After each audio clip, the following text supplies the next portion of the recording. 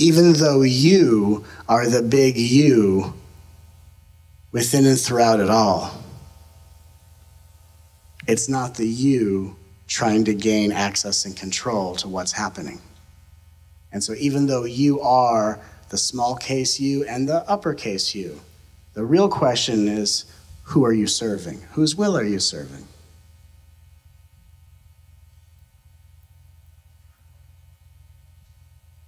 Even though a lot of religious institutions can become very dogmatic, very dualistic, very superstitious, very fear-based, the one thing they have going for them is they're very clear on whose will they're serving. Now, the truth is, the highest will you're serving is the big you. But the big you is not the same you trying to make things different. The big you is what you fall into, what you dissolve into, what you let go, and what catches you as you dare to free fall. You. But not the you perceive yourself to be.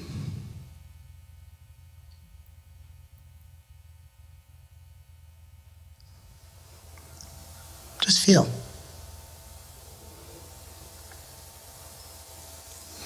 Whose will are you serving?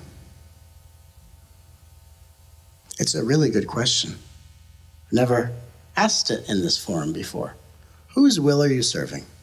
Because if you're serving the will of your highest self, you will ultimately know that every situation you're in is happening for a positive, therapeutic reason. And the one thing that won't help the evolution of your being along a path created, governed by your highest self, is to fight and negotiate with it. Whose will are you serving? Here's what's interesting about alignment. I have had many realizations of true nature. I have realized myself to be the totality of light. And I live as the uninterrupted experience of that revelation. It has been integrated into my cellular body, my physical body, and so forth. I have realized that that which we would call heaven's kingdom is the eternal I am. And if someone were to ask me, whose will am I serving? I serve the will of God. And I will live and die for that any day of the week.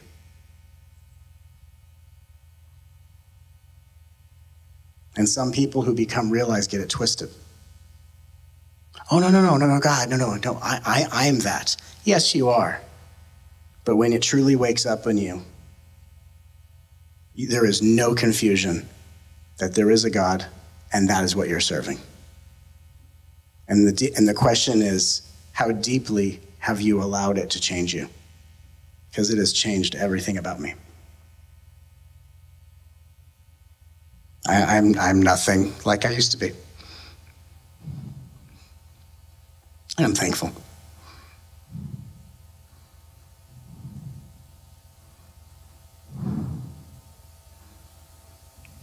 Who I used to be was not a bad or malicious person, but it was time for him to rest in peace. And the only thing that's left in my life is my service to God. And that's not dualistic. That's oneness. Because only the will of God serves the will of God. That's oneness. And it chokes me up because that's my love for God, and that's my love for the God I serve in you. It is so personal for me. I make all of this so personal. And that's how I do the work I do. So personal. Because I know what's on the line. I came here to get it right. And there is a getting it right. And if there wasn't a getting right, you wouldn't keep coming back, and we do. To get it right. And when you get it right, there's no describing or stopping you. Whose will are you serving?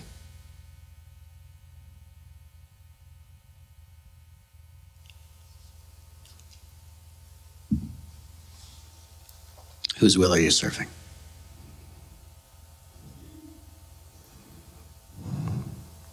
And it doesn't matter for me what day it is, what I'm doing. If you were a fly on the wall in my life, you see me dancing around, singing songs about made-up things, because it makes me laugh. And I praise the name of God in everything I do. Every moment of my life is gospel hour in my heart. And when I was younger, I was taught about a religious God. And when I had my out-of-body experience, I met the reality of God. And there's a reality of God that is so real, it will blow your mind.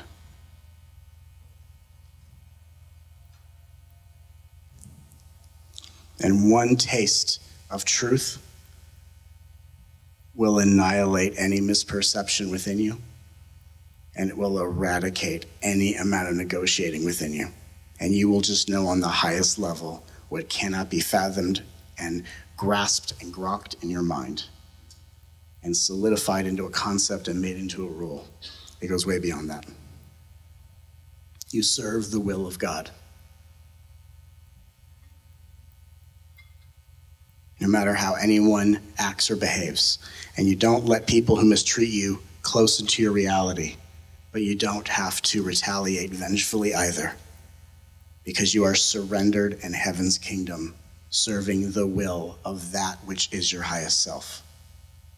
And that which even a being who is completely self-realized and knows themselves to be all that is still in service as if they're a character in service to a higher totality.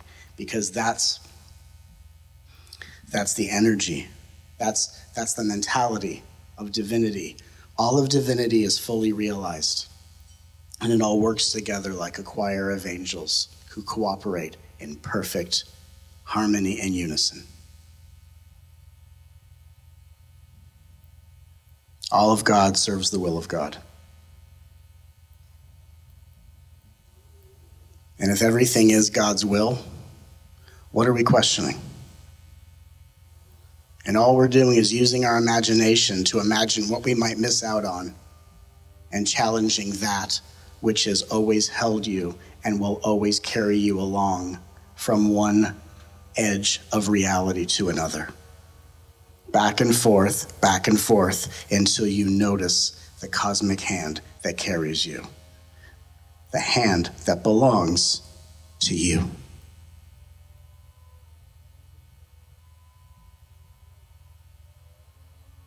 Whose will are you serving?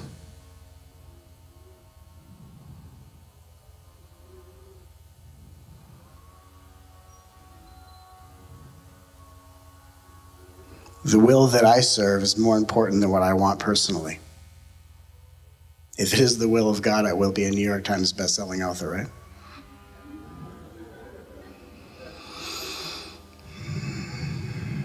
I serve the will of God. That's my credential.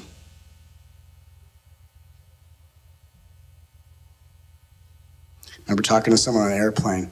They said, "Oh, what do you do?" And I said, "Oh, I'm an energy healer." At the time, that's what I just would. Yeah, you always change what you say. I'm an energy healer, I'm a spiritual, whatever, teacher, whatever. And they said, "Oh, really? Who appointed you to be able to do that?" And I said, the will of God. Primarily the will of God. I mean, it's not a certification course. It's not accredited. It is very effective.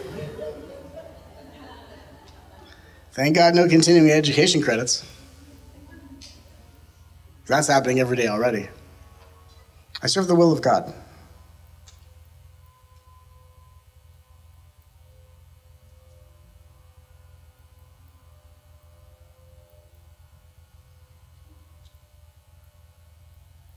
That word God brings me a lot of joy because I know the truth of it. I've seen the light. I've seen heaven. I've been to heaven. I've been to the Akashic Records. That's why I do things like entering the Akashic Records, Angel Academies. I want you guys to have the experiences I've had and glean what I've experienced. I've experienced the light of God being the one I am, and I still then live as the character that serves the will of God. That's because that's the play of form. But it's not a religious God. It's not dualistic. It's not a magical genie living in a cloud looking down, judging you. It's not spiritual Santa Claus.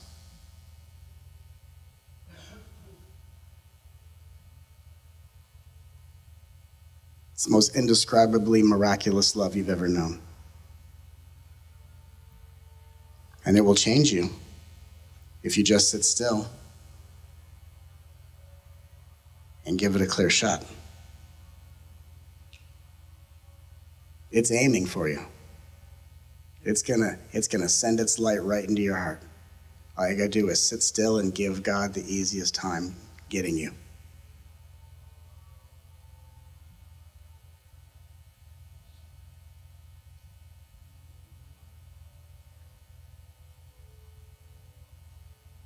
Someone once asked me, what's meditation? I said, meditation is the ability to sit still and wait for God to carry you home. And someone says, and what if God doesn't come? I said, you keep sitting until it comes for you. That's reality.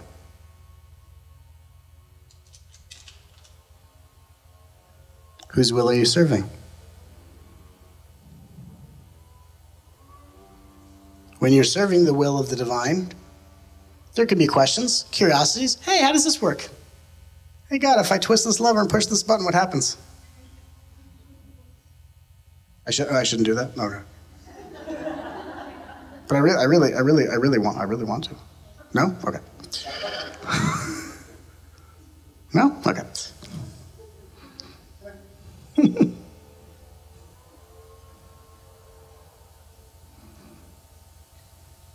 Well, that's how global warming got created? Someone just twisted a lever? Oh, okay. Could you imagine? Someone in heaven, angel's like, what's this do? Oh, shit. Shit, I pulled a lever, now there's holes in the ozone layer. Oh my God. Whoopsie daisy. Oopsie daisy. Whose will are you serving? Because here's the thing, when you're serving the will of God, and the will of God takes all the pressure off you. Because you go, you know what? Everything's gonna work out. It's gonna be fine. I just look in front of me, one foot in front of the other, making the simplest decisions. Am I in danger? Am I being threatened? Am I being mistreated? If I am, move. If not, stay still. Have a seat. Relax. And welcome everything into your heart as the will of God.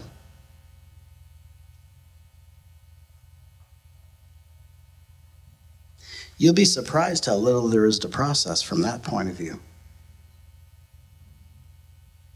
Because when you really surrender, do you know what goes out the door when you fully surrender? All the shit you're working on. It all gets surrendered.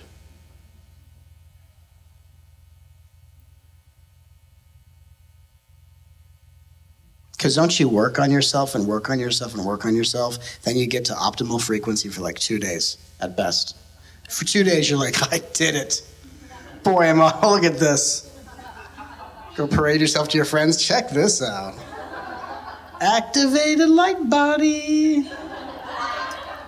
Look who's ascending. I did it right, y'all. Maybe I should create my own certification program.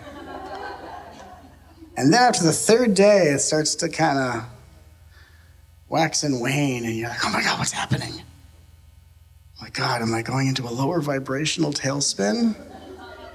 Is the Illuminati doing this to me? That's what it is. I became too powerful, and they went, we cannot have this.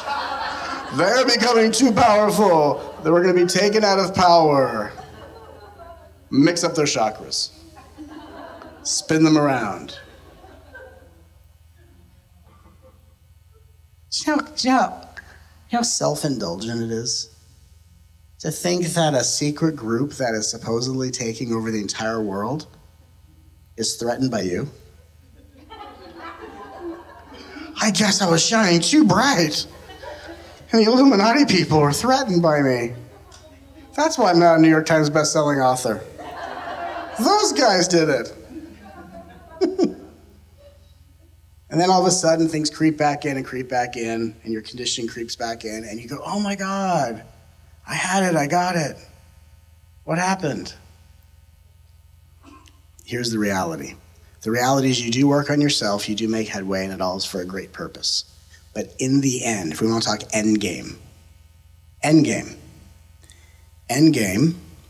is you'll work on things, you'll make great headway, and it's all for a purpose. But you'll never quite get it all completely healed. Because what heals it all is saying, everything that I've made into a 20,000 lifetime process and project, which is the project called me, I'm just going to hand over. I'm going to hand it back to that which created it and say, I think you were doing a good job all along. I'm done picking at this.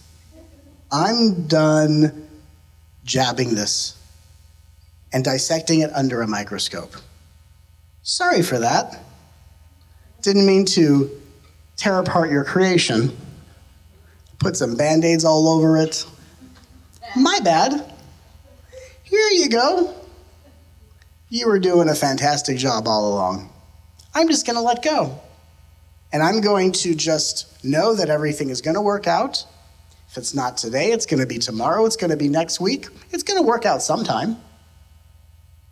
And I'm just going to allow this to be a mystery instead of a psychological thriller.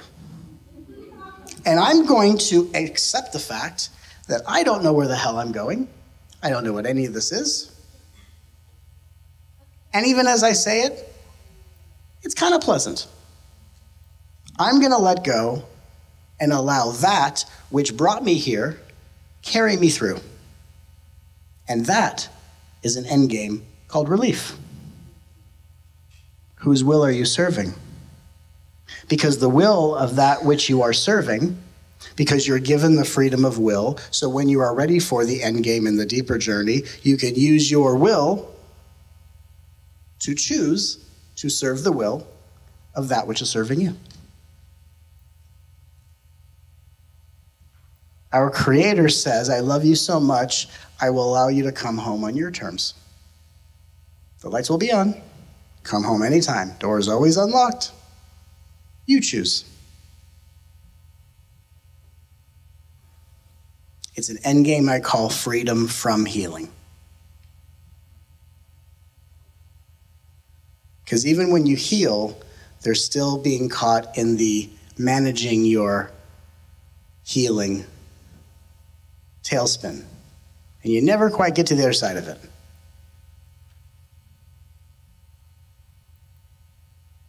So if you want an end game, hand yourself back to that which brought you here. And serve that which is serving you.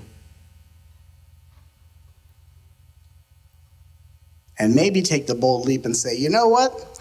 Maybe it's going to go my way. Maybe it never will. I just can't take this anymore. And not, I can't take it anymore to go back to heaven and take your own life. I can't live like this. I can't live like this. I can't live like this telling myself that I'm only going to be happy when certain things happen. I'm done. It's nauseating. It doesn't make any sense. And it can't be the way life works. So I'm going to teach myself the way life works by handing myself back.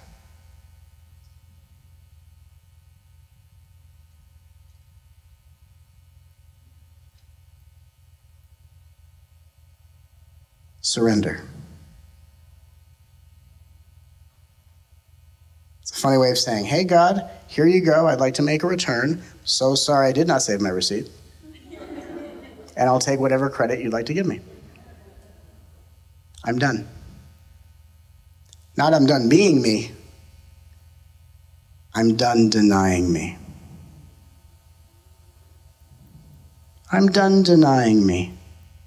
And there's no better way to deny you than to be lost in what you're chasing. Because you can't seek what you desire and appreciate who you are right now at the same time. There's a choice to be made. And when you appreciate who you are, you have relief from seeking. And when you seek, you forget to be grateful for what you already are. Hypnotizing yourself to believe that who you're going to become is so much better, so let's run away from this pretty quickly. And we're running away from surrender. Whose will are you serving? You are here to care for yourself by being the space in which divinity can move through and make sure you're taken care of. But you're not here to micromanage yourself. You're not here to dissect yourself. You're not here to ridicule yourself. You're not here to bully yourself. And you can tell yourself every day, I'm going to do this differently. Maybe you will, maybe you won't. Just make sure you're talking to yourself nicely. Because there's an innocence in you that is divinity that knows every trick in the book. And we can't outsmart ourselves. We can only hand ourselves over to the will of God.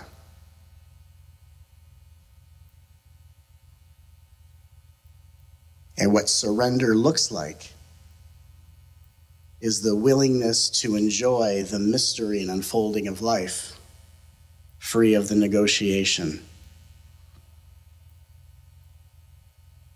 that did nothing but exhaust you. And it exhausted you to break you down so that you had no other impulse but to surrender. And because you were created by a source that is all love, it is hardwired into our DNA to surrender into this evolutionary awakening process. And what distracts from that process is the belief that something different on the outside is going to make you feel better or different. Only temporarily. And it's only temporarily because it's the new car smell. It's newness. Newness creates temporary perceptions of euphoria called contrast, where something momentarily feels different than the way it used to be, or it looks different, and by contrast, it must be better. That's just a moment of euphoria. That's a state change.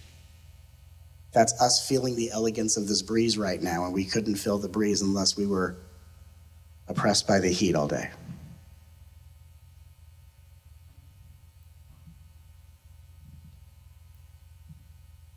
Whose will are you serving? And as I say it, it's not because I'm asking you to surrender yourself, but if you feel deep into the energetics of what I'm transmitting, as I'm saying all this, some of the things I didn't even know were going to happen, like me crying, you can actually feel the energy is actually surrendering you for you. What you're experiencing is not even you have to be the one in charge of surrendering yourself, because then you're just going to keep trying to surrender yourself until you feel better. I surrender. Not yet. Not feeling it yet. I really surrender myself. I let myself go. Even that can be a tailspin, right? So it's the energy I'm transmitting that is surrendering you for you, so not even that has to be up to you. Not even surrendering yourself back to heaven's kingdom is up to you.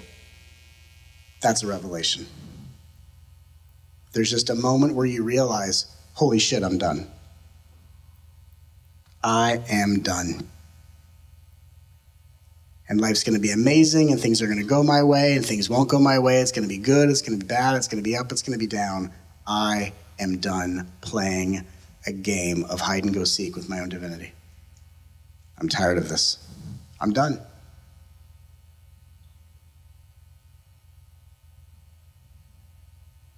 And that's when something real opens up inside of you, and of every human being. Something real opens up inside you. Something that is not based on what do I need to do in order to coax and manipulate the universe to give me new stuff.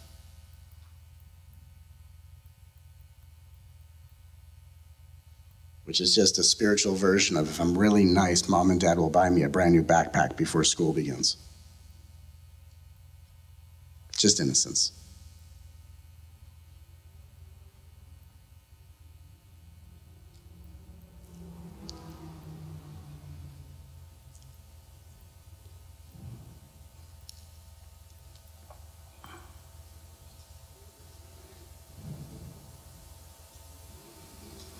Just feel.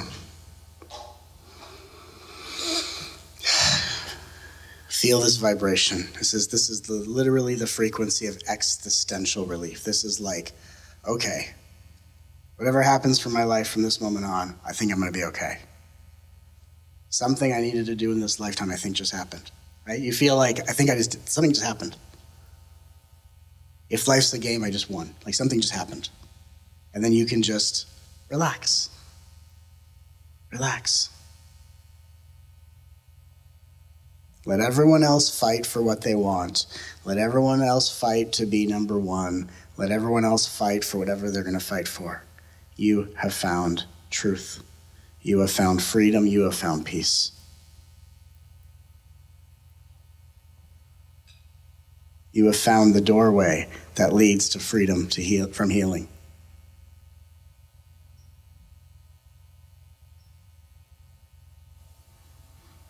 You have entered the afterlife without needing to ditch your body first. Because that's what you're feeling right now, the afterlife. That's where I live.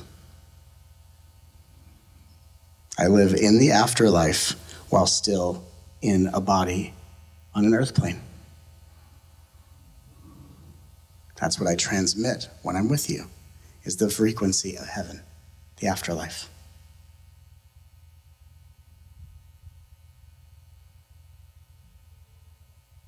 I died without leaving my body, and I resurrected as something new within it. Just like what you are experiencing and what I help you through.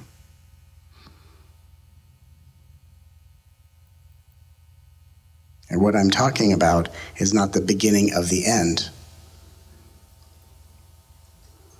It is merely the end of the beginning.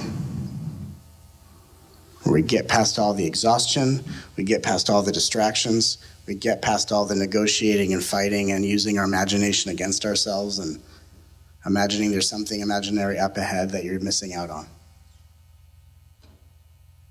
And the end of the beginning is when life says, you've been prepared, now it's time for the real journey.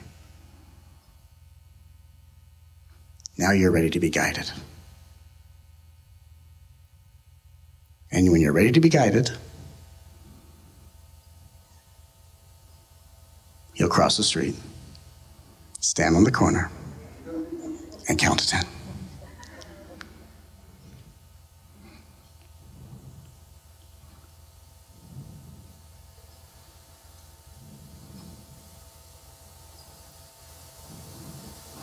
I've never taught that before in that way. You can feel how special that is. Sacred. No matter how funny everyone thinks I am, and that's wonderful. You know, I'm not someone who tries to be funny. It just happens. I don't care if I'm ever funny. I just want it to be sacred and beautiful. The funny comes when it comes. But no matter how many times we cry until we laugh or laugh until we cry, the question you will be asked, with no judgment or condemnation coming your way, the question is, whose will are you serving? Whose will are you serving? Because when you're serving the will of the Creator that you are on the trajectory of resolution. And the journey then becomes many things, one of which is learning how to live like this. And the easiest way to live like this is to wonder how the hell you lived the other way for so long. How the hell did I make it here in one piece living like that?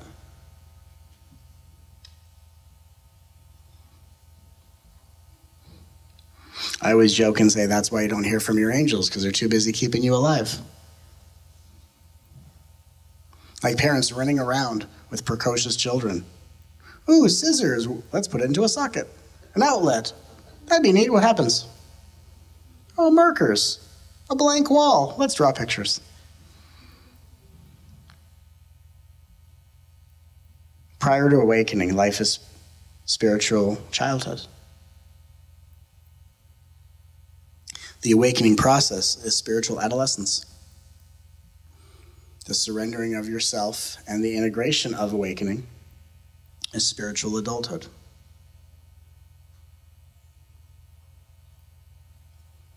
And the integration of enlightenment is spiritual rebirth, transcendence. Easter Sunday.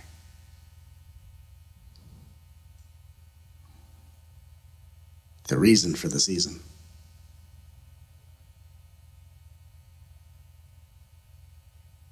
And as you all hear me talk about so often, the second coming of Christhood is the I am awakening in the collective. That I am, that second coming, is the we consciousness. And in order to find the we, the me has to be flipped upside down, doesn't it?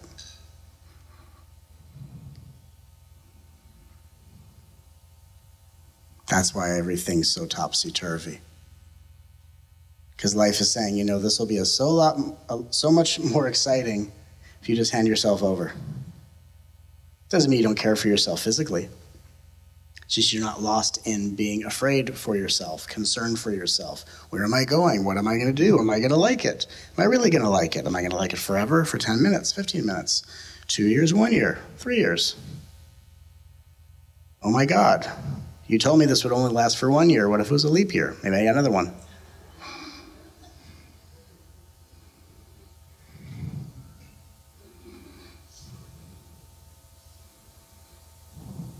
Just take a moment and feel yourself just being handed back over.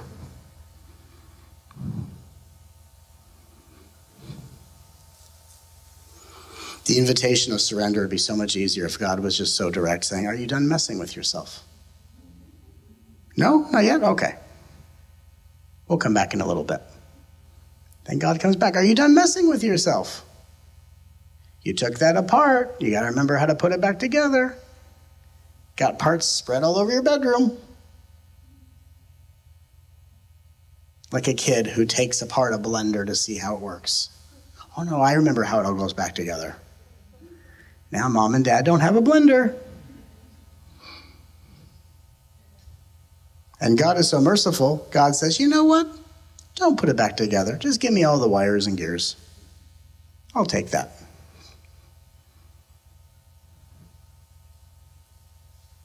And the child says, nope, not yet. I'm going to figure out how to put it back together. Okay. We'll be back. Until one day, here you go. I'm done. And that's when you're ready for your real journey.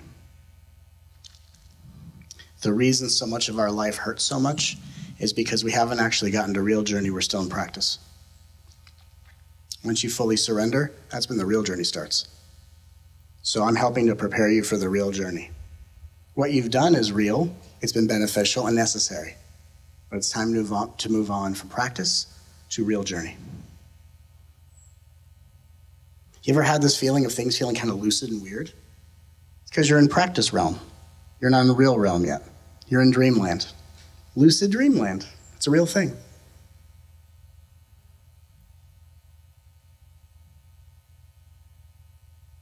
And something inside you goes, and I'm done. And that's when reality starts waking up in you.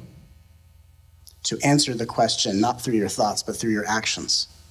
Whose will are you serving?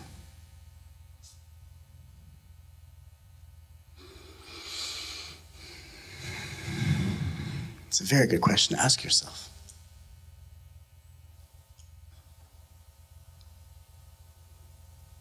Just feel.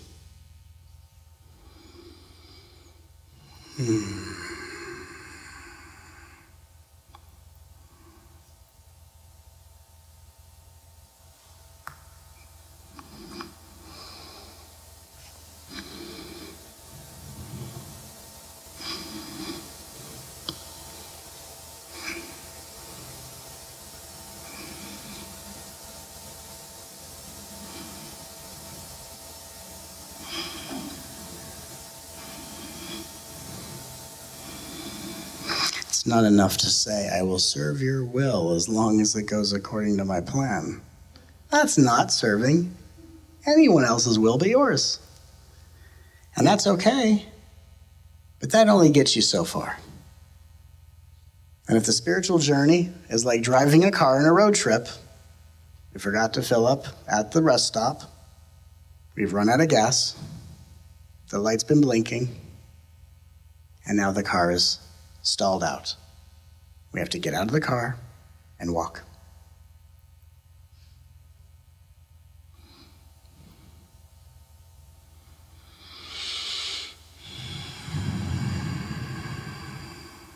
Just feel.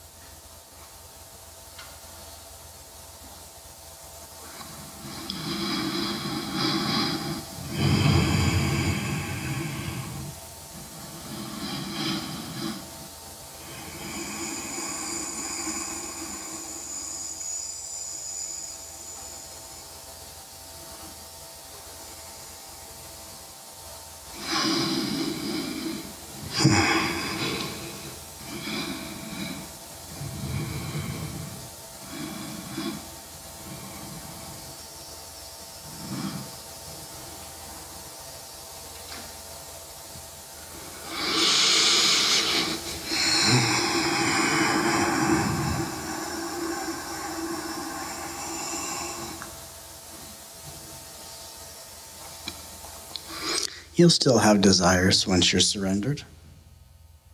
Just won't have as much of a grip on you. It's kind of like a casual thing. It's kind of like, wouldn't it be neat if this happened? And if it does, that's cool. If not, oh well.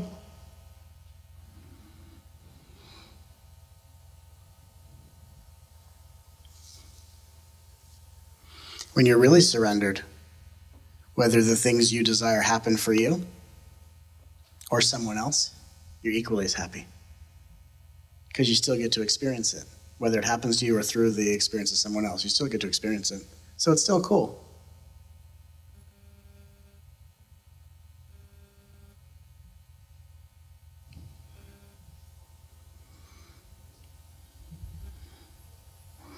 Wouldn't it be cool if blah, blah, blah happened? Just very casual.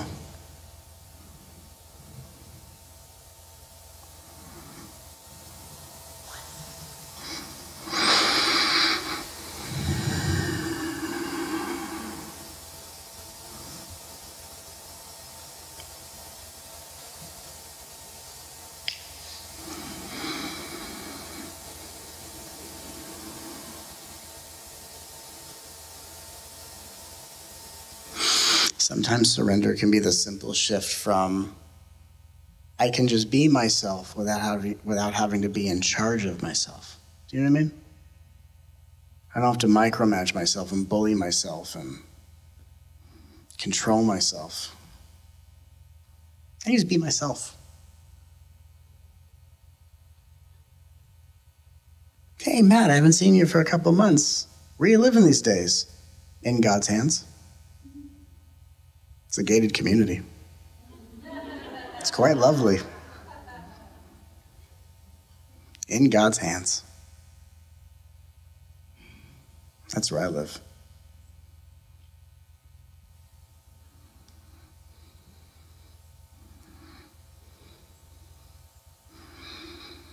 I said that once to someone who's really into the self-realized stuff, which is fine, but sometimes we miss the devotion. You could be so in the I am this that you're not really in devotion to that. I said, where do you live these days? In God's hands. And they said, oh, you mean in your hands? I said, yeah, in God's hands.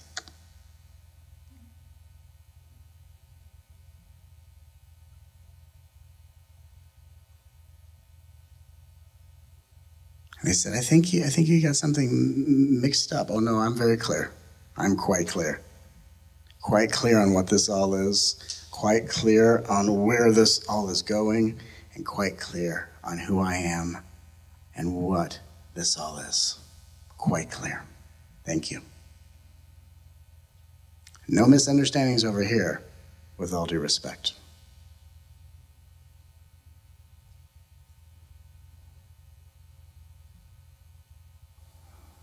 And when you live in that space, you're no longer attracted to opportunity. You're attracted to alignment.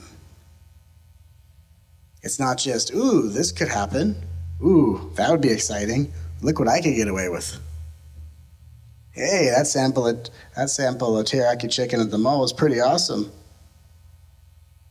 No one's looking, I could take another one. It's having attracted opportunity and what you can get away with.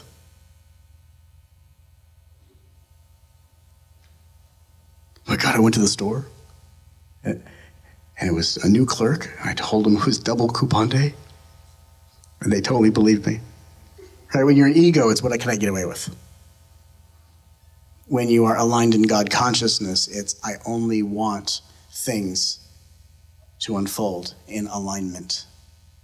I only want to attract things under the highest level of ethics. Like I said earlier, it's been my childhood dream to be a New York Times bestselling author, and I will only experience that under the most authentic of terms. There are certain ways you can work an algorithm or marketing to circumvent a system. I don't want to know anything about that. I'm old-fashioned. I write a good book, people buy it, and if I'm meant to have that credential, I'll have it. In God's hands, not mine. I'm not attracted to opportunity, I'm attracted to alignment. And the old me wasn't a bad me. It was a very impulsive me. I'll give him that. An impulsive me. Attracted to opportunity. The new me, attracted to alignment. I only want what I want if it's aligned in the highest ethics and integrity. And if it's not, I say no. Even if it's 99% there and there's 1% lag. Nope. I'm at a level where I can't even afford to do that because it affects my energy too much. 95%, that's enough of a tipping point. 80%, good enough. Not for me, it's not. Things are either 100% aligned or they're not. That's how it goes in my life. All or nothing. 100% alignment or nothing. I know how to go without. And if I'm meant to have the experience, it will circle back around like it will for you. But are you willing to take the journey of courage and saying, I'm going to say yes to alignment, and if it's not what feels totally right in my heart, not good enough for me. Hold that boundary for yourself and watch the things you create and attract.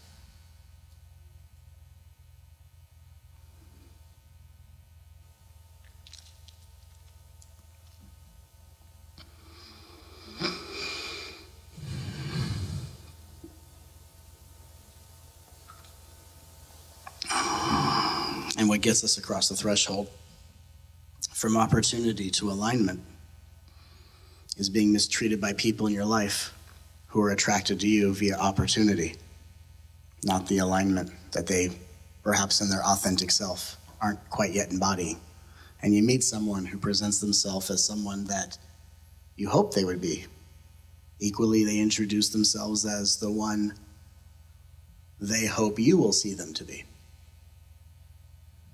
And then one day, the mask comes off, and you see who they really are. And you go, oh, opportunity masquerading as alignment. And instead of blaming and vilifying them, we say, because I know how bad that hurt, I will make sure I will never in my life fall for opportunity, and I'll only look for things that are aligned. That goes for dating, jobs, all that stuff. And if you ask questions from that level of maturity, hey universe, hey God, whatever, hey higher self, capital I am, what do you want to call it? Show me the option that is most aligned in 100% of my highest ethics and integrity. You'll get a very direct answer when you ask that kind of mature question. But when you say, bring me this, the universe doesn't really move, it's because the question is, have you seen whether that is a manifestation of opportunity or alignment? But if you say, please show me which option matches the highest alignment of my integrity and ethics, heaven's doorway always answers the call and opens up for you. And all you have to risk is missing out on those opportunistic experiences that are only meant to leave you with more pieces to tape back within you, with more scars to heal, with more wounds to care for. And the more you evolve in consciousness, the more you evolve in consciousness, the more you evolve in consciousness, the less you can tolerate choices of opportunity instead of alignment. The falls become very, very big.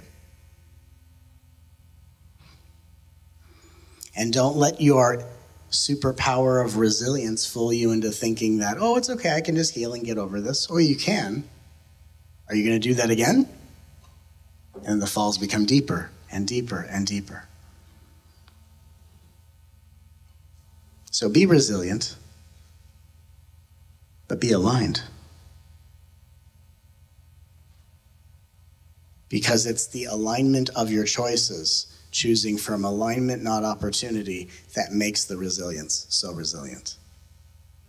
And the more we choose from opportunity versus alignment, the less resilient we tend to be, and the more we need to be in a slower vibration to see the forces that influence our choices.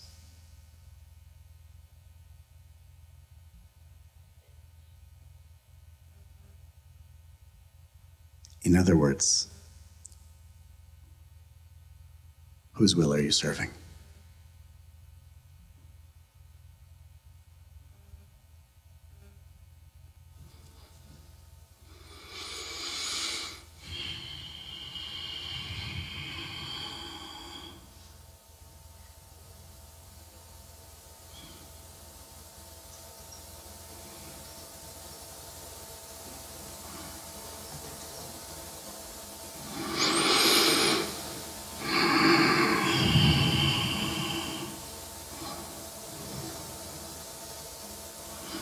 This is how you get set free.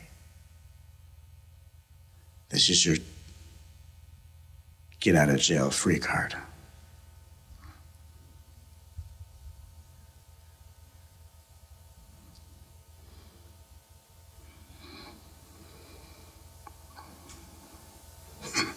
A get out of jail free card, no matter how desperately the ego tries to monopolize your reality.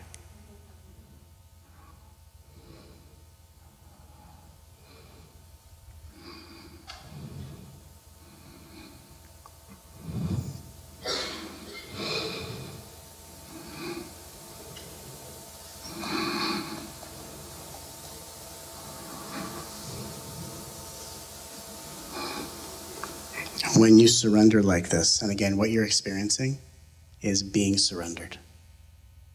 There's an energy in you that will gaze into the eyes of another person, and there will be no confusion as to what is present in that moment.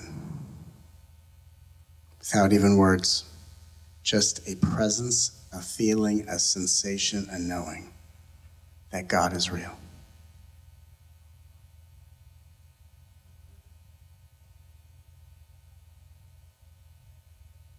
I'm not asking you to give your life to God. That's what I've done.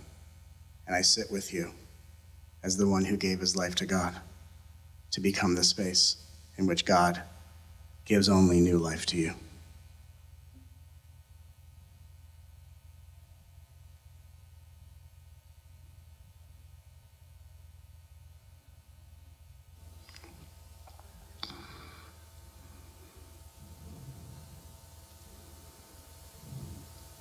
The depth to which I've surrendered to the universe has the power and potential to save this entire planet. Because I decided I'm in this lifetime, this is where I'm going. and I'm going as deep as possible. And when I can't go any deeper, hand me a shovel. And I'll be the space in which only new life is breathed into you, to give you the salvation of redemption. Not even making the choice yours, but just giving you the option to let go into that which has always carried you.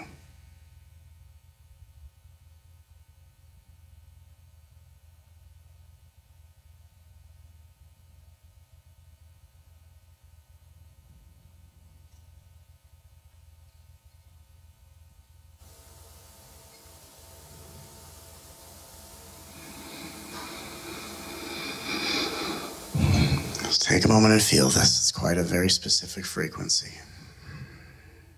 It's one thing to channel samadhi, it's another thing to channel heaven. Just feel. At the very least, you now know what heaven feels like. So death doesn't have to be a fear.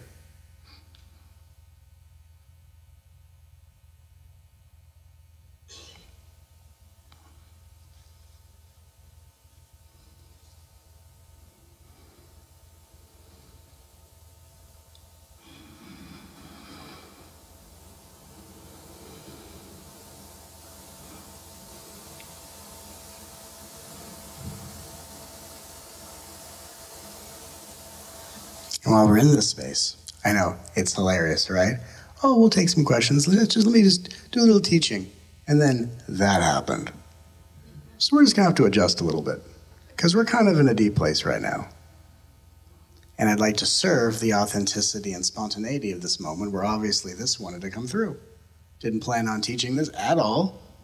Didn't plan on crying in front of you, although I don't mind doing that. I cry every day anyway. As an empath, everything makes me cry. Commercials.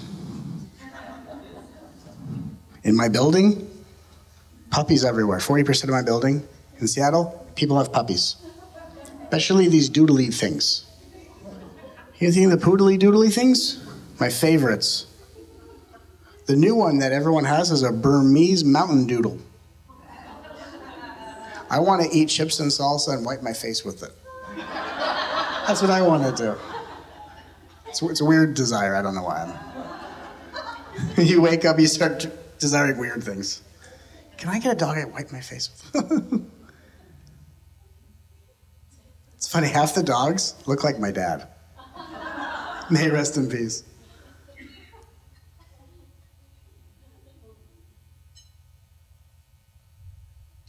So yeah, I did not know this was gonna come through.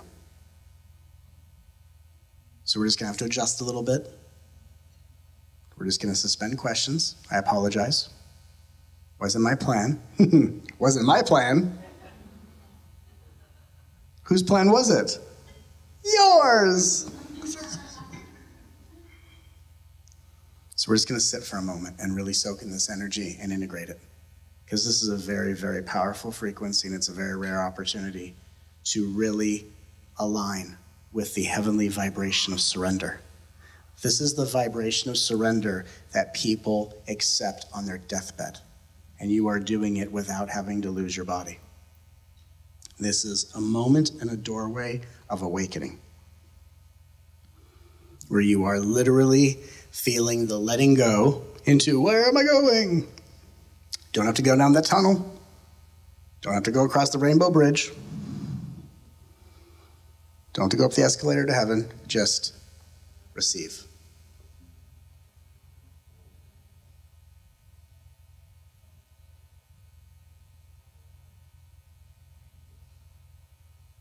Yeah, there isn't a day in my life where I don't cry.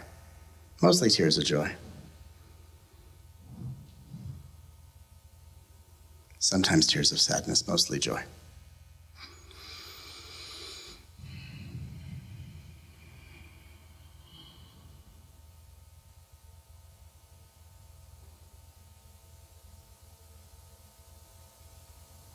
If you can feel the energy, this is the energy of the afterlife. We're still on Earth, but vibrationally, we're in the afterlife. And you can feel the energy. It's like, wow, there's this energy of like, there's a sense of like, feels like it already happened. Whatever was going to happen somehow did. And now we're on the other side of it. That's the thing. You're preparing, and then you find yourself on the other side as if it happened, and the in-between is still a mystery. Your eyes were open the entire time and you still missed it. Because there's nothing to see. There's one timeline when you're seeking, there's one timeline when you're on the other side, and the in-between is but a dream. And here we are, in a brand new dimension. A dimension called relief and simplicity. Heavenly perfection.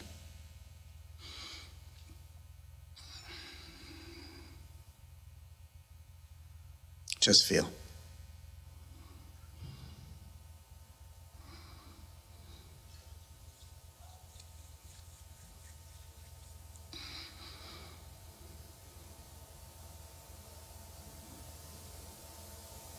Just feel.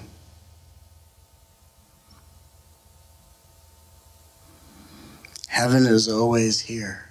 The question is, how much of it can we receive? And all we have to do is sit still in His presence, and we drink it in vibrationally. We drink it in emotionally.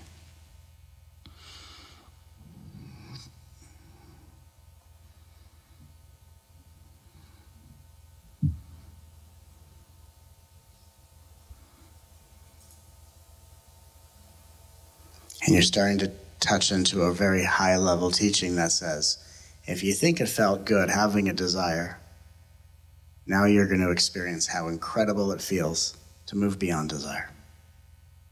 Desire isn't wrong, but if you think having a desire and chasing it is exciting, you can't even imagine how incredible it is when you move beyond that. You're going to have desires still, you just don't need them. It doesn't matter. Who can manipulate you at this point? Do this or else. And at that point, or else is interesting. Or else what? That's interesting. I'm interested in the or else package. Please let me know what I'll get if I select that. Do this or else. That sounds neat. I may want to shop and purchase this. Please tell me about or else. I'm the person who has no plan. Or else. Their description of or else is just or else. Or else what? What? What, I'm going to lose the opportunity to be friends with someone who's giving me an ultimatum? Where do I send the basket of muffins? Where do I send the flowers? Sounds like a gift to me. Is a close friend going to say to you, a beloved going to say to you, hey, do this or else. Hey, watch your mouth. What the hell who are you talking to? Or else? Or else what? I know who I'm serving. Tell me about this or else. I want to know who you're serving. Or else what? And that's when you start freaking out egos. Because they don't know. They have no plan. And you don't need a plan. Because you have truth guiding you every step of the way.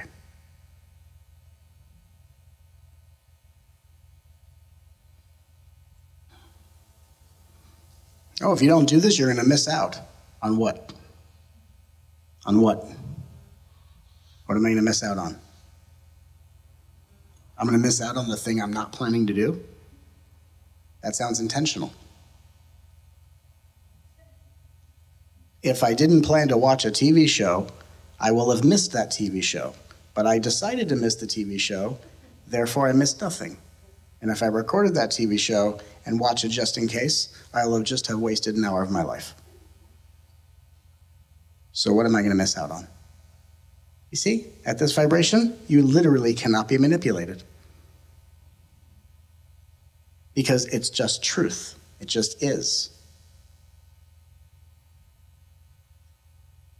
And it's always loving.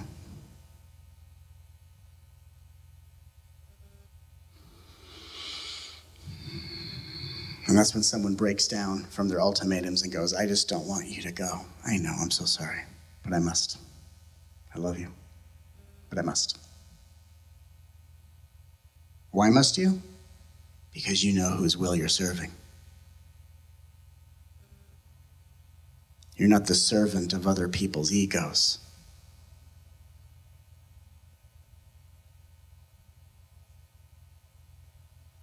You are the doorway through which heaven's light enters this realm.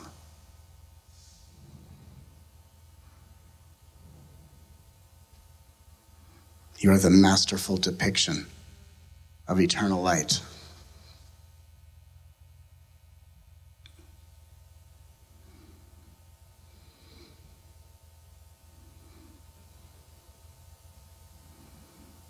At this vibration, nothing can trick you. Nothing can fool you.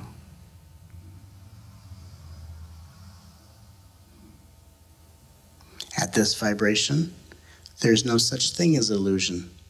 There is only degrees of truth.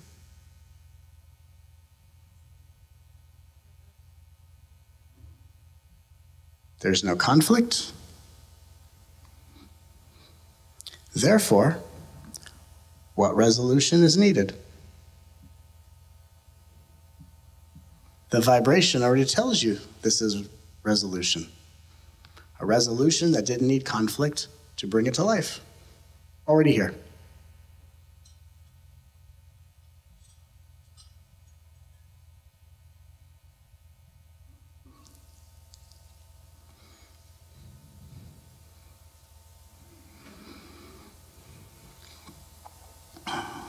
At this vibration, nothing can truly harm you.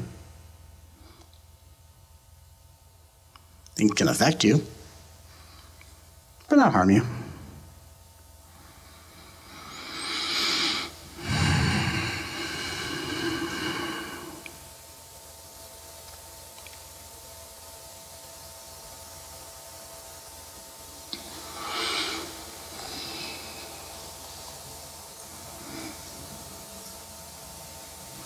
Remember earlier when I said there's a dimension where cause and effect doesn't exist? In that same dimension, so there's a dimension where you start remembering your past lives. That happens for people. They remember what planet they're from. And then you ascend into dimensions where cause and effect disappear. And you know what else disappears? All those past lives that you remembered. Even that goes. There's even a dimension of reality where even past life was an epic saga.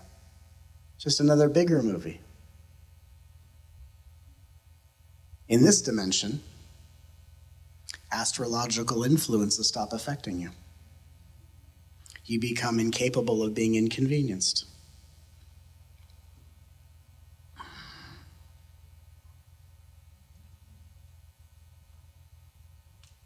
There's just service.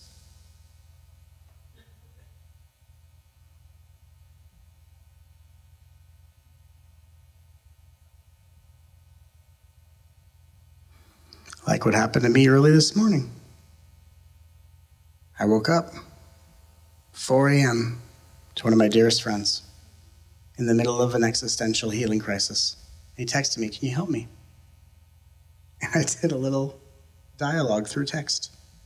And 3 minutes later, totally fine. And I go back to sleep.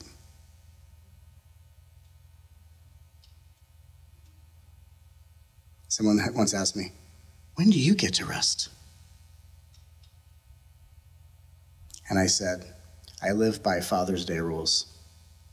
I rest when my kids do. And my kids are the world.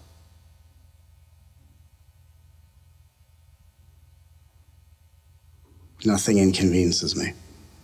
I don't have to try to be like that. It's just what happens. You remember your past lives, then you wake up out of that. And you have to be compassionate enough to know how to relate to people at the various levels of reality. Oh, Matt, do you remember your past lives? Oh, of course I do. Right? It'd be so dogmatic for me to go, there's no such things. There are. But then there are levels where even that goes. The deconstruction wipes that out of you. And astrological influences and past lives, and it all goes. And what's left is service as that which created you. That's what you're becoming. You're becoming that which created you, which essentially you already are. But that's like the seed saying, I already am a flower on the inside. I shouldn't have to go through the blossoming process. Oh, but you are a flower on the inside, but you'll never know what it's like to be the flower until you're planted underground, sprout roots, break through the soil. But I already know on the inside, I shouldn't have to go through. You see what I'm saying? You already are that, but you have to go through the experience of becoming it. So you're becoming that which you already are. You're becoming one with that which created you. You.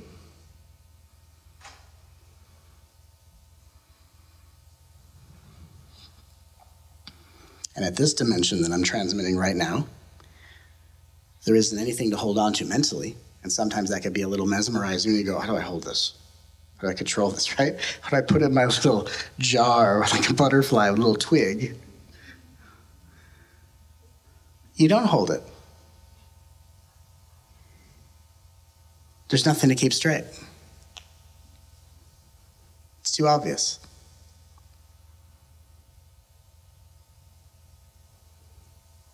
At this dimension, there's no confusion. Clarity is not something that you assert for you to figure out, to be in control of, right? There's no more subtle form of control that I'm trying to control my clarity, what I understand. I don't get it. Not enough. I don't get it until I say I get it. It's not how it works.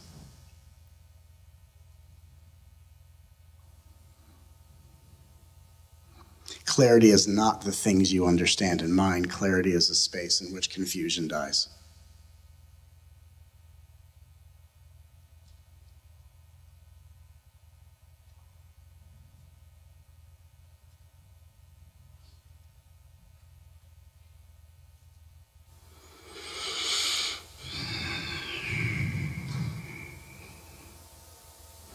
And sometimes in life, and I play this role a lot by answering questions, and I love answering questions, although I always have to follow the auspicious flow of the transmission, which I'm doing right now. There are times to ask questions, and I always answer questions all the time. But if you think asking a question is going to give you clarity, if you want the highest level of clarity, hand your question back to that which created it. Thanks for the question, God. I don't need this. It's rather distracting. Hand your questions back. Because all your questions are basically different forms of, am I okay? Yes. Are things going to be okay? Yes. Is everyone going to be okay? Yes. Am I doing it right? Yes. Are you sure? Yes. Totally sure? Yes. Would you like to put that in writing? Sure. Can I get it notarized? Why not?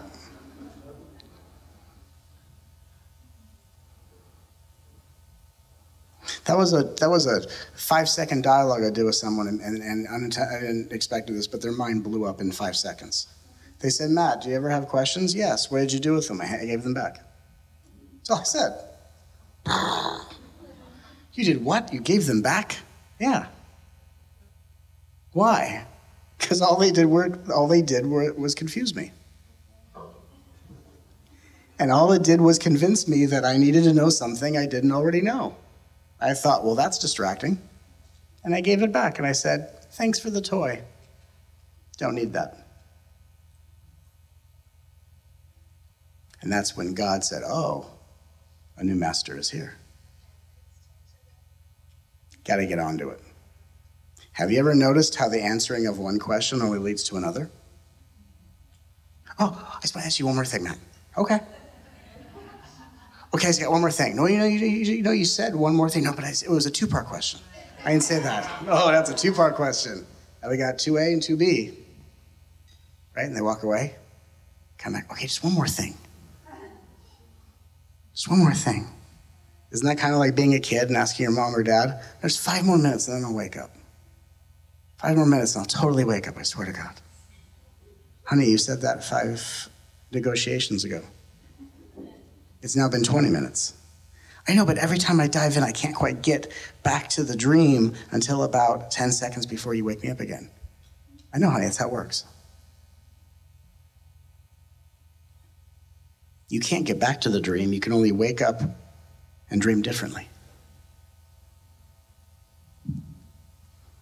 So I'm not saying questions aren't important, because I answer a lot of them and it turns into dialogues and it's fireworks, but I'm just following the flow of today's transmission.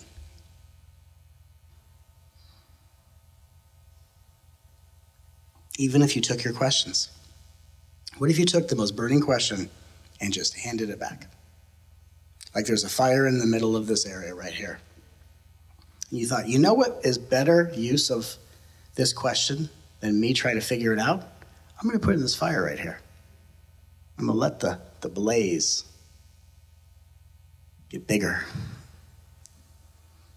Take your deepest burning question, put it in the fire of true clarity. A clarity that will only wake up in you the moment your question is gone. Bye-bye, questions. Bye-bye. Because would you agree that one who lives in a true state of clarity doesn't have the questions that they had before? Therefore, if you surrender the questions you have, you're going to find yourself in a space as that which has already been clarified. But you think, I can't let go of the question until I get the clarity. But the truth is, you cannot get the clarity until you surrender the question. That is enlightenment. And then you go, oh my God, I totally had a question. I thought my life depended on it. And the question is wonderful, but it was just a chew toy for my ego. Yes, you're doing this right. Yes, you're okay. Yes, you're going to be okay. You'll always be okay. Everyone will be okay. The world's going to be okay. Love will always win. Environmental hazards reverse themselves as consciousness wakes up. It's not too late. Light isn't losing. Darkness won't win.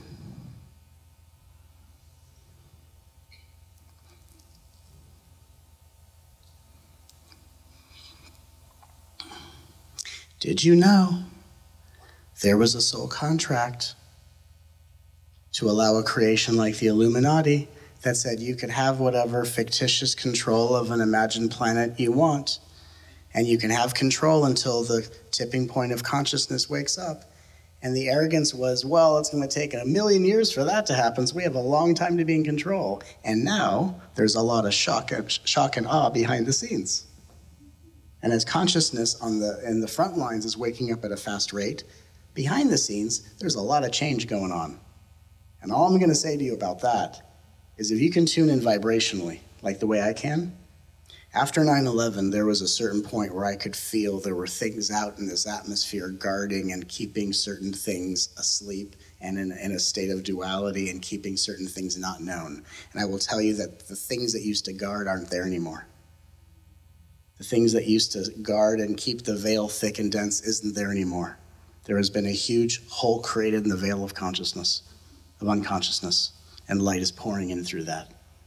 And the people that behind the scenes used to be in control are scrambling and turning on each other.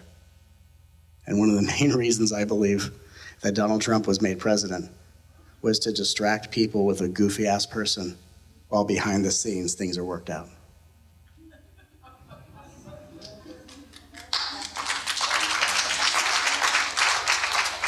And sure, he's doing some pretty scary things.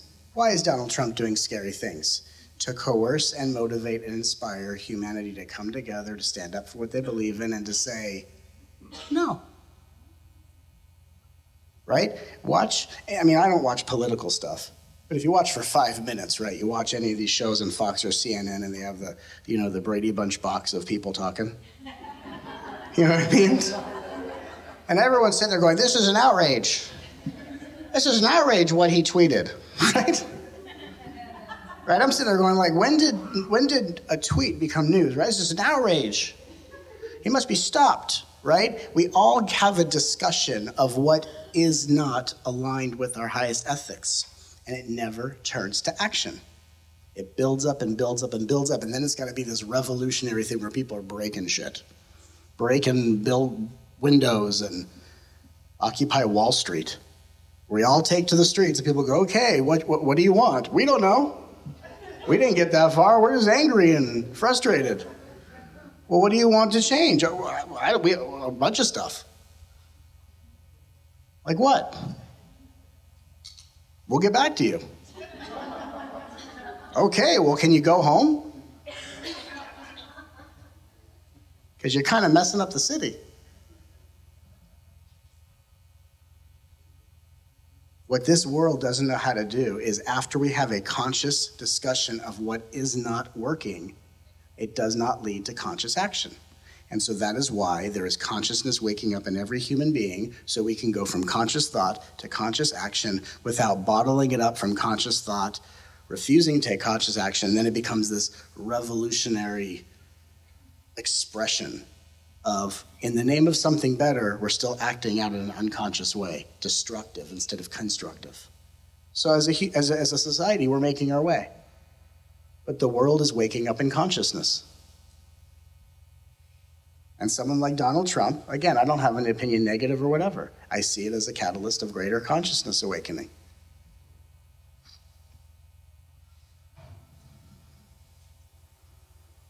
And if you feel into the energetics of how things work in a polarity, which means things manifest through opposite opposing forces,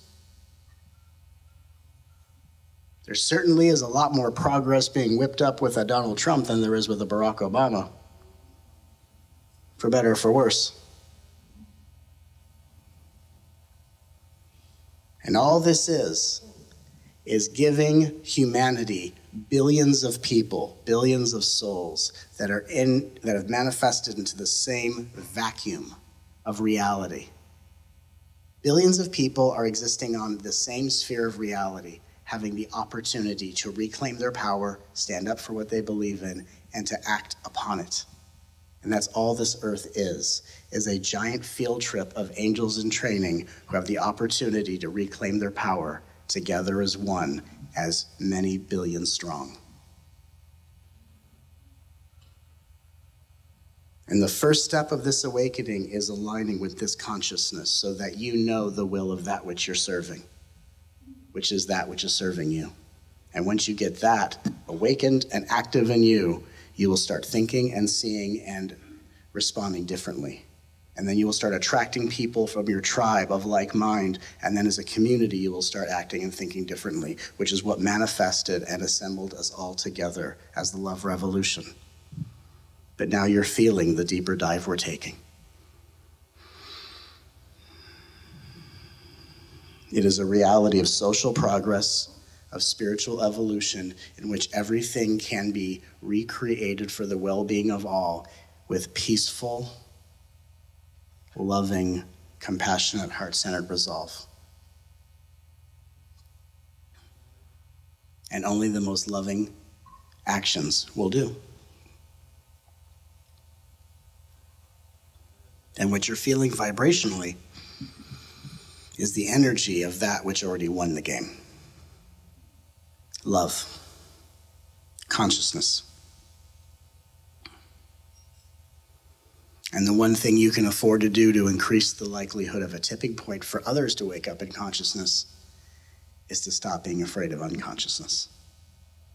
Because unconsciousness is just desperate survival mode that comes from those that don't know how to meet their own emotional needs.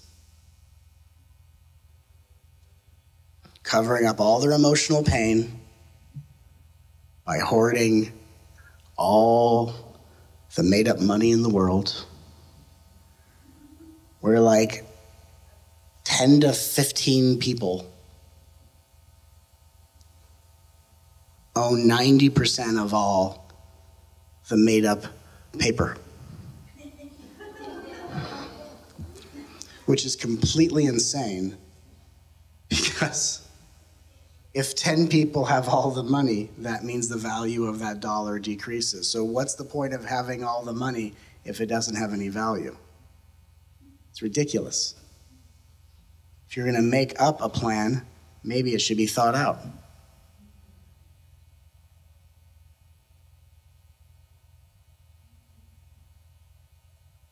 And when you've decided whose will you're serving, you will not be distracted by what you see. You will be the solution to everything in sight.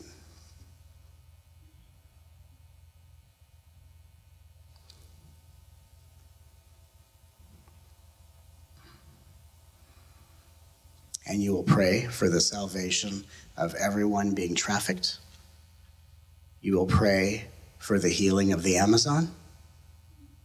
You will pray for every child to be set free at whatever border crossing, whatever is happening. And we will, step by step, as I do in Project Resolution, we will pray and intend and visualize the outcome of our desire. And the reason that manifests quite quickly is because we're serving the desire of a highest divine maturity. Not just give me what I personally want, but I know the will of that which I'm serving. And may it be a light of consciousness and equality for one and all. And we can do that in response to everything we see without being hypnotized into anger and judgment against the things we don't agree with. If there are things you see you don't agree with, shine brighter. And someone will say, well, how is that helping to rescue children? And I would say, and how many children have you rescued complaining on Facebook? How's that working?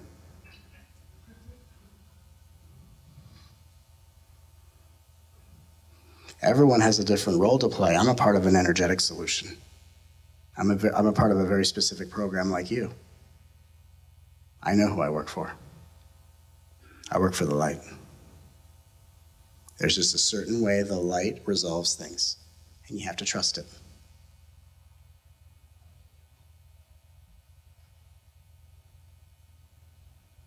Because if the light could just step in one fell swoop and just make all this disappear, it will have existed for no reason. And all the people who have given their lives for all that's been created will have lived for no purpose. There's a reason this is unfolding a certain way, because we're learning and growing and evolving as a species while it's being resolved. And if you fast forward the DVD just to get to the ending, you're going to see the positive, happy ending, and then you're going to go to the credits and go, oh my God, now that I know it works out, let me go do it again and live it out slowly so I could really experience it. And that's why we keep coming back. So trust me when I say it all works out. It all works out. And this is a vibration in which it all works out. It's a reality, a vibration where there's only one solution. There's only one option, and that option is unity. Healing, rebirth, transcendence, expansion, ascension.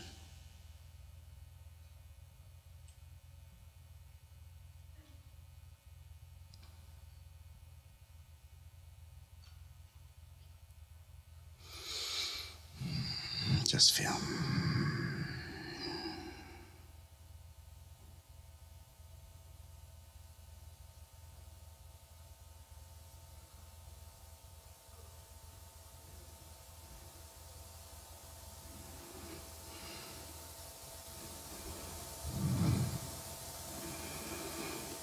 There's 10 to 15 people in secret meetings want to hoard all the rectangles.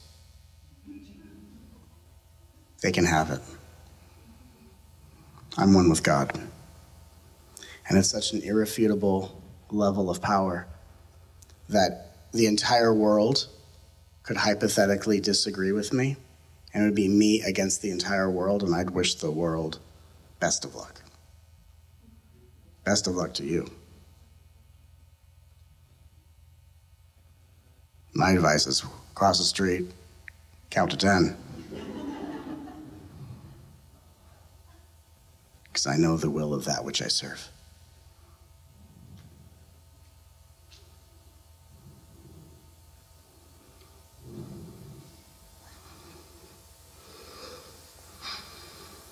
You just have to be smarter than the unconscious expression of pain. You have to be smarter than the manipulation of desperate people, all trying to secretly hoard and cling onto their false power, like little children that are afraid to wake up in reality. Oh, but will I have the same power when I wake up? Probably not. Well, I don't know about that. Well, it's no longer an option.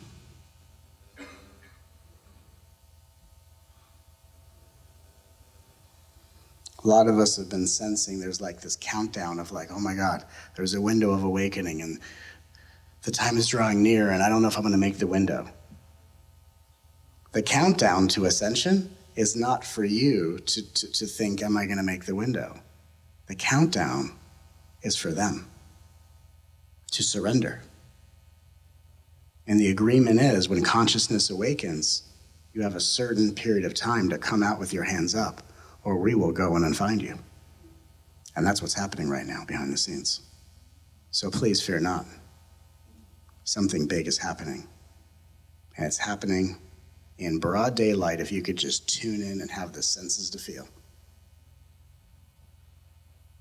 If you tune in vibrationally with this world, you see a lot of people popping psychologically and doing a lot of interesting things.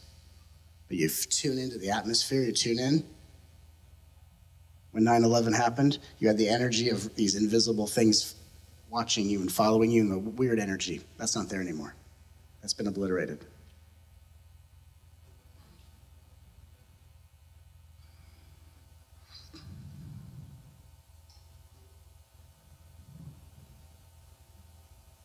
Consciousness is not going to win. Consciousness is already winning.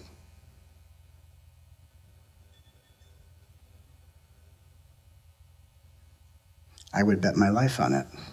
That's how clear I am on it. Not just the farm, not just everything I own. I would bet my life on every word I'm saying to you right now, and you can feel what I'm saying. And whether you have an education on this subject or not, you feel what I'm saying. It's just the way it is.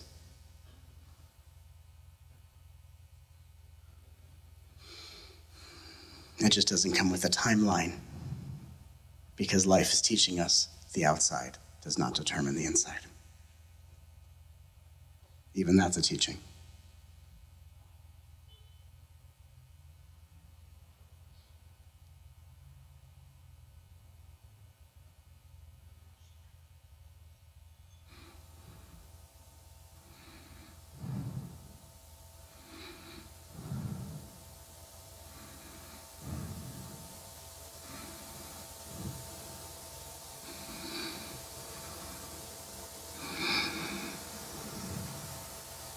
Just feel.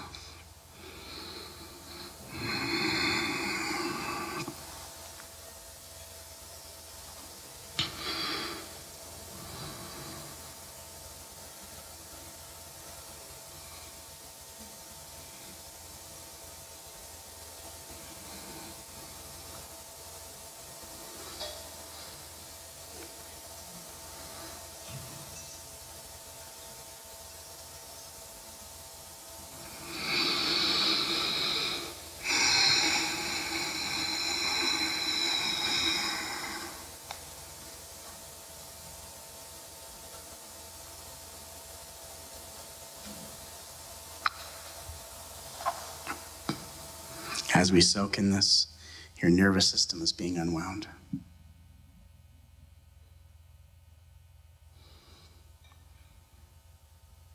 The visceral sensation of letting go in progress.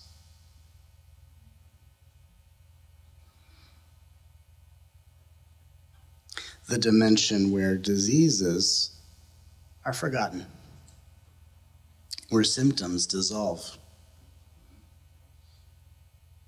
where concerns vanish,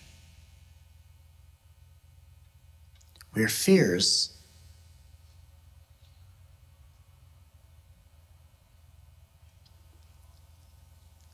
go missing.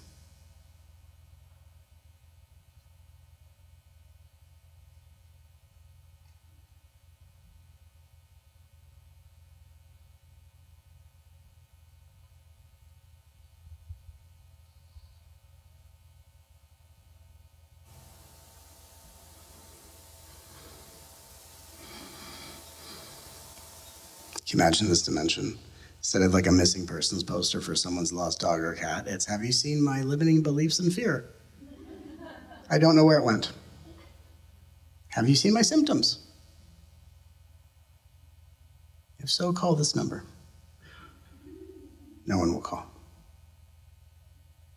They're gone.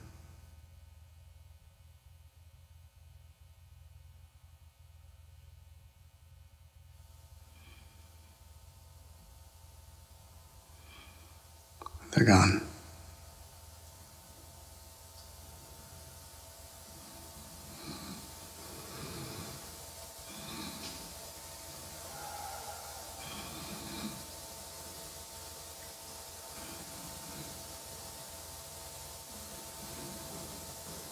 And I can initiate you into this dimension, because where I live, the afterlife.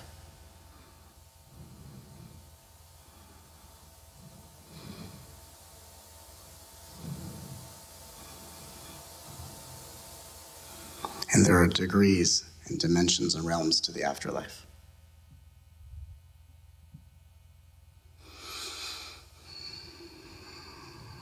From what I understand, it starts in the 8th and goes all the way to the 12th and beyond.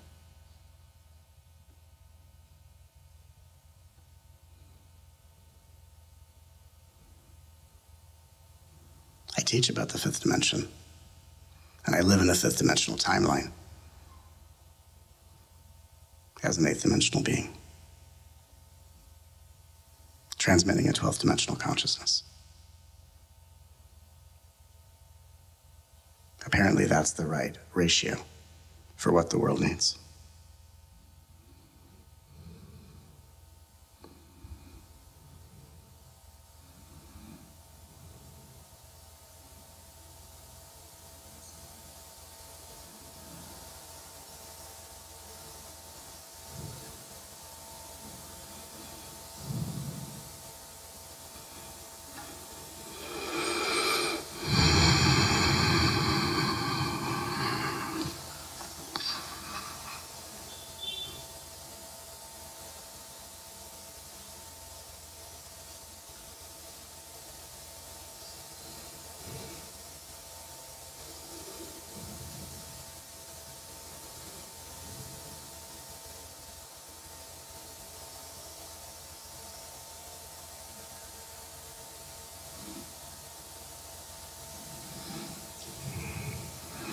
And for even the slightest part of you, that because this might not be understandable or conceptual, very visceral, and it's normal for a party that goes, I don't know what this is, do I trust it, what is this? Let's just let your nervous system acclimate to this new climate by letting ourselves know, honey, it's okay, this is good, this is the light. And we say to that part that's unsure, I love you. I love you. I love you. I love you. I love you.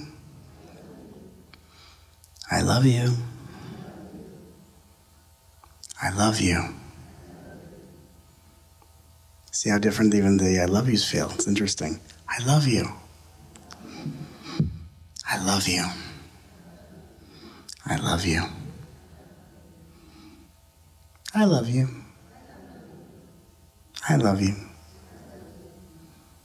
I love you. I love you.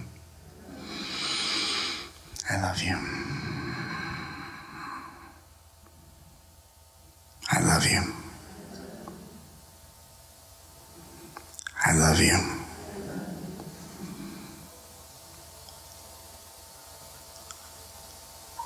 I love you. Every I love you tells your nervous system, it's okay, this is safe. We don't have to control it with understanding. This is a different kind of knowing. It's an embodied knowing. I love you. I love you. I love you. I love you. I love you. I love you.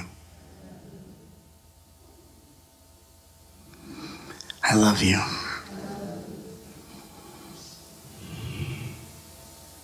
I love you. I love you. I love you. I love you. I love you. I love you. I love you. I love you. I love you. See how much more tender and authentic it feels? I love you. I love you. I love you. I love you. I love you. I love you. I love you. I love you. I love you. I love you. I love you.